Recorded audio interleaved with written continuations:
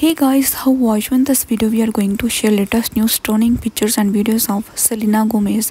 Selena Gomez stood out in a black gown at the TIFF premiere of Emilia Perez. Selena Gomez has been wearing black outfits throughout her time at the Toronto International Film Festival, but she saved her most jaw-dropping look for Emilia Perez premiere this evening.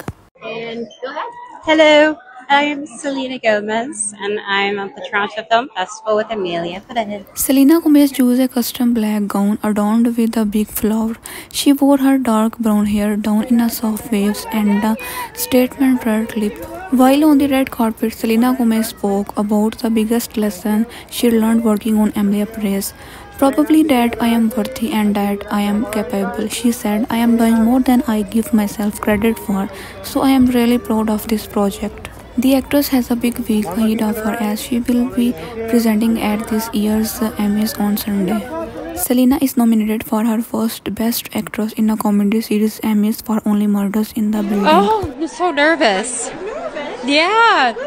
This has been such a beautiful and wild roller coaster so far, so I'm really happy to be here. Amazing. I just want to know from you, what about this project made you say yes?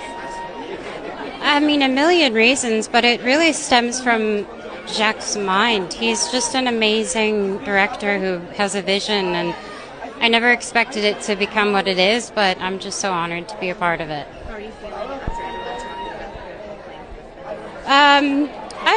I don't know. I think I'm happy people are enjoying the movie.